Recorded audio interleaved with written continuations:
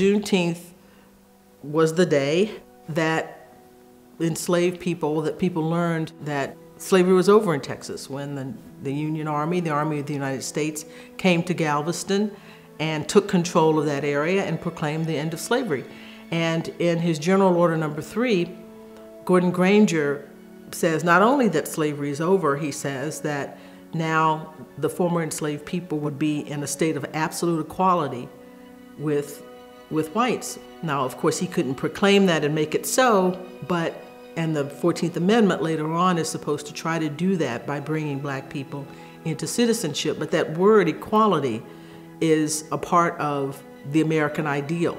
And so Juneteenth and the general order that's issued on that day, it links to the Declaration of Independence, this notion of equality as a basic American value. So June 19th and July 4th go together in my mind.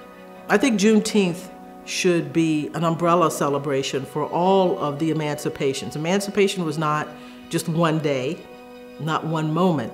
It took place over a period of time. The enslaved people emancipated themselves.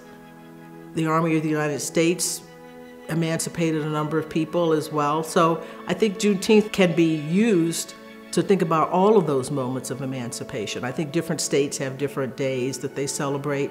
Juneteenth didn't end slavery in the United States. It was the end of the military effort to maintain slavery because it took place after the Army of the Trans-Mississippi surrendered.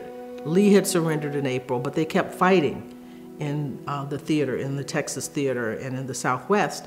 When they give up, that's when Granger can go in. So that's the significance of it, that this is the end of the Confederate Army's effort to use force to keep the system of slavery in their way of life, as they put it, in existence.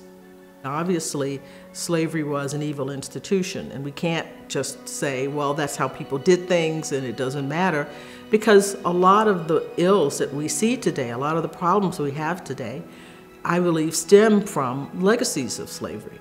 So what I want people to do is to be able to look at the past and understand that the past is always present in some way in our lives, and to see what those are. Why are we doing things this particular way? Why do we have these particular feelings and these thoughts?